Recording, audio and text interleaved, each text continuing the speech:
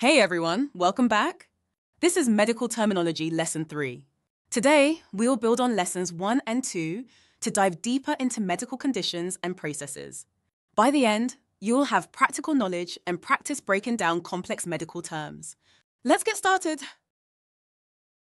Let's start with condition modifiers. For example, anti means opposed to, like in anti-inflammatory drugs, which counteract inflammation. On the other hand, pro can mean before, as in progenitor cells, or promoting, like pro-inflammatory processes causing inflammation.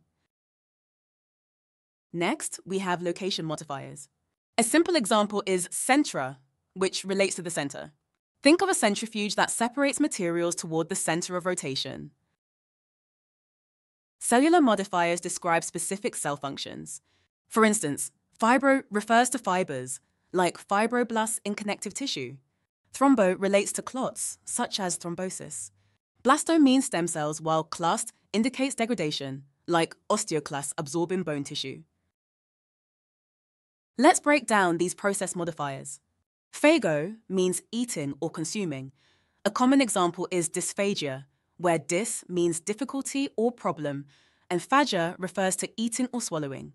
Dysphagia describes difficulty swallowing, which can occur due to conditions like a stroke or esophageal disorders. Dipsia refers to drinking.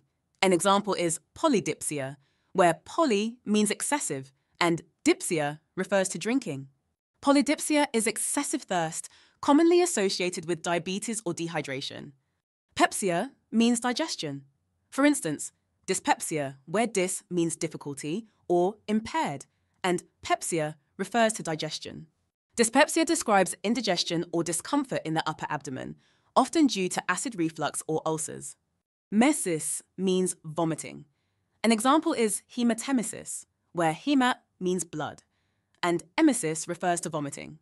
Hematemesis describes the vomiting of blood, often due to gastrointestinal bleeding or ulcers. Uria refers to urination. For example, polyuria, where poly means excessive, and uria refers to urination. Polyuria describes excessive urination, often seen in conditions like diabetes mellitus or diabetes insipidus.